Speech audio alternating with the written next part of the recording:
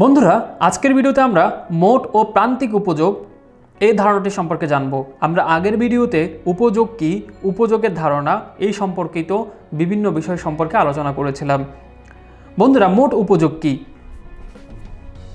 কোনো নির্দিষ্ট সময়ে একজন ভোক্তা কোনো একটি দ্রব্যের বা সেবার বিভিন্ন একক ভোগ করে যে উপযোগ পায় তার সমষ্টিকে বলা হয় মোট উপযোগ। তাহলে মোট উপযোগের ইংরেজি শব্দ কি? ইংরেজি শব্দ হচ্ছে টোটাল ইউটিলিটি। তাহলে টোটাল ইউ বা টি ইউ সমান সমান টোটাল ইউটিলিটি। টোটাল ইউটিলিটি সম্পর্কে আমরা কি লিখতে পারি?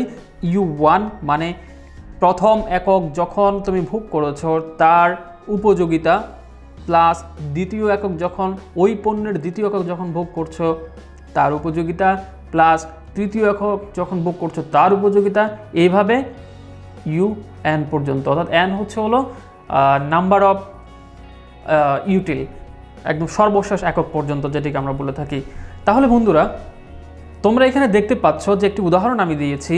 এই উদাহরণের মধ্যে একটি উল্লেখযোগ্য বিষয় হচ্ছে এখানে আমরা যে উপযোগিতা, উপযোগের একককে বলা হয় ইউটিল বা ইউটিল।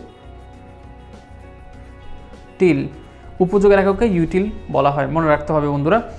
তো এখানে একজন কনজিউমার যখন প্রথম একক বার্গার কনজিউম করছে সে 25 টাকা সম পরিমাণের ইউটিল পাচ্ছে। অর্থাৎ তার কাছে এটি সে মনে করছে যে হ্যাঁ ঠিক আছে, আমি এই যে প্রথম যে বার্গারটি খাচ্ছি এটি আমার জন্য এনাফ, অর্থাৎ 25 টাকা, এটা 25 টাকা দিয়ে আমি এটি কনজিউম করছি, তো আমার এটি 25 টাকা সম পরিমাণ আমার যে অভাব রয়েছে সেটি আমাকে নিঃশেষ হচ্ছে।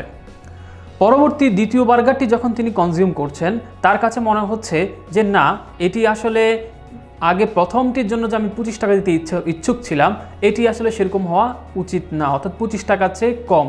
অর্থাৎ এই ক্ষেত্রে তার যে দ্বিতীয় এডিশনাল 1 একক যে বার্গার তিনি কনজিউম করছেন তিনি তার জন্য আসলে অ্যাকচুয়ালি 20 টাকা দিতে আগ্রহী, যেটি হচ্ছে মূলত প্রান্তিক উপযোগ। আমরা এটি সম্পর্কে একটু পরে আলোচনা করব, তবে এখন দেখে নেই যে আসলে মোট উপযোগটা কি।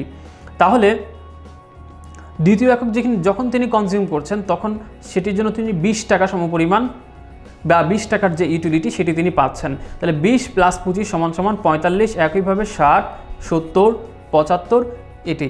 তাহলে যখন ভোক্তা প্রথম একক আনার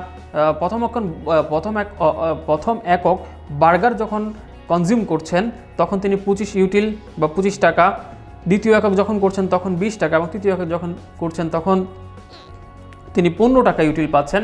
কাজে প্রত্যেকটি যদি তোমরা সাম করো, একটার সাথে আরেকটা যোগ করো, তাহলে তোমরা 45, এরপরে তোমরা 15, এইভাবে তোমরা প্রত্যেকটি পেতে থাকবে। বন্ধুরা সবচেয়ে ইন্টারেস্টিং বিষয় হচ্ছে প্রান্তিক উপযোগ, কারণ প্রান্তিক উপযোগের সাথেই আসলে মোট উপযোগের সম্পর্ক। তাহলে প্রান্তিক উপযোগ কি? অন্যান্য অবস্থা অপরিবর্তিত রেখে কোনো দ্রব্যের ভোগ এক একক বৃদ্ধি করার ফলে ভোক্তা যে পরিমাণ বাড়তি উপযোগ পায় তাকে ওই ভোক্তার প্রান্তিক উপযোগ বলা হয়। বন্ধুরা সংজ্ঞা থেকে তোমরা বুঝতে পারছো এখানে একটি কিওয়ার্ড আছে, অন্যান্য অবস্থা অপরিবর্তিত। এখন বন্ধুরা এখানে অন্যান্য অবস্থা অপরিবর্তিত বলতে কি বোঝানো হচ্ছে? বন্ধুরা এখানে বোঝানো হচ্ছে মূলত যে অন্যান্য অবস্থায় ভোক্তার যে আয় রয়েছে বা ভোক্তার যে স্বাদ বা রুচি রয়েছে সেটি অপরিবর্তিত যদি থাকে, তাহলে সেই ক্ষেত্রে যখন তিনি অপরিবর্তিত বলতে বোঝানো হচ্ছে যে তার যে স্বাদ, তার যে রুচি এটি অপরিবর্তিত থাকবে। ঠিক আছে, অর্থাৎ এটি বাড়বেও না কমবেও না। তিনি যখন প্রথম একক কনজিউম করছিলেন এই অবস্থায় তার যেমন স্বাদ ছিল ছিল এই বিষয়গুলো তার সেম থাকবে।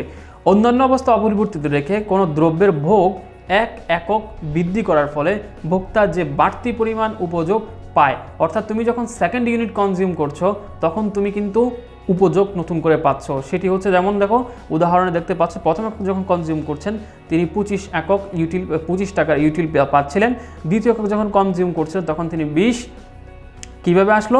45 - 25 = 20 প্রান্তিক উপযোগ।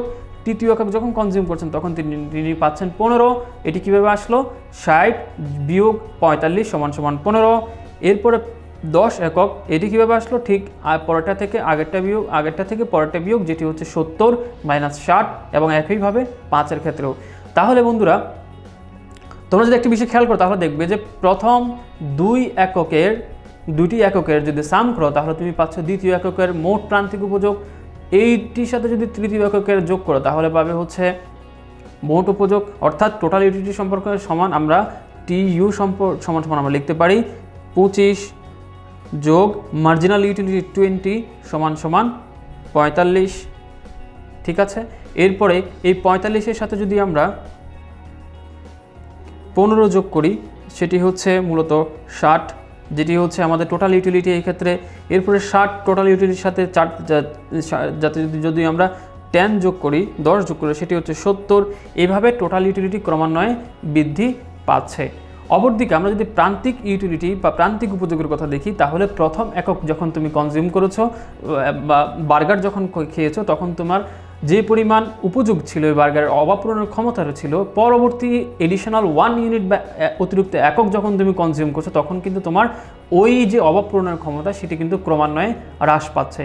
এবং আমরা দেখতে পাচ্ছি এভাবে যখন তুমি পঞ্চম ইউনিট পর্যন্ত, পঞ্চম একক পর্যন্ত তুমি যখন কনজিউম করছো তোমার প্রান্তিক উপযোগ হ্রাস পেয়ে 5 টাকা সমপরিমাণ হয়ে গেছে। অর্থাৎ পঞ্চম ইউনিটের জন্য তুমি অ্যাকচুয়ালি 5 টাকা ব্যয় করতে চাচ্ছ। 5 টাকার বেশি, যদি 5 টাকার বেশি হলো তুমি ওই পণ্যটি কনজিউম করতে চাইছো না, বা ওই পণ্যের যে অবপূরণের ক্ষমতা রয়েছে সেটি তোমার কাছে নেই।